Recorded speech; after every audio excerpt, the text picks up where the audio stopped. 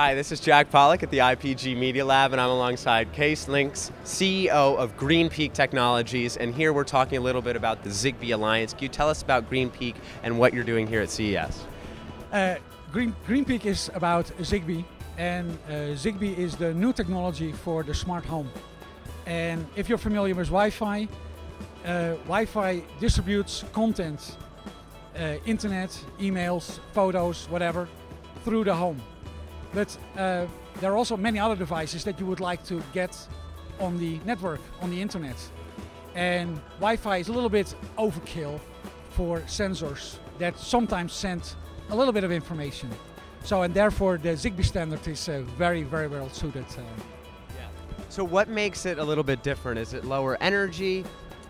Yeah, what the real trouble is with Wi-Fi, and you probably know that, is you have to recharge the batteries quite regularly. So let's just take an example. You have, say, 50 devices in your house, and the battery life would be a year, and you end up changing one battery every week. And we thought, no, that's not a good idea. Zigbee is about battery life exceeding the life of the product. So you install it, the battery will stay there, and the battery exceeds the life of the product. So you have never to change any batteries. The smart home becomes maintenance free, and that's something Wi-Fi won't do, but Zigbee can. Absolutely. Now I know we're kind of about creating standards here, but what are some devices here? We talk a lot about the smart home. What are some use cases that you see being the kind of the catalyst for driving, people to actually have some of these devices? Is it security? Do you see it in kind of appliances? Can you talk a little bit about that? Yeah. Well, we see a lot of demand in security systems. Security systems are sensors, motion sensors.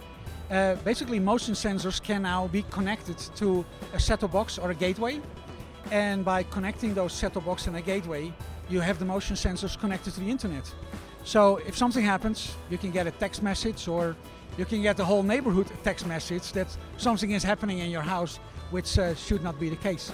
And that's just an example of a use case where networking makes a lot of sense. Now, security, energy management, thermostat, windows open and close.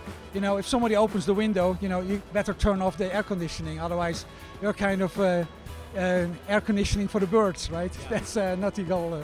And that are kind of more examples of, why the smart home is pretty smart. Terrific. Thank you so much. For more news like this, check back at ipglab.com.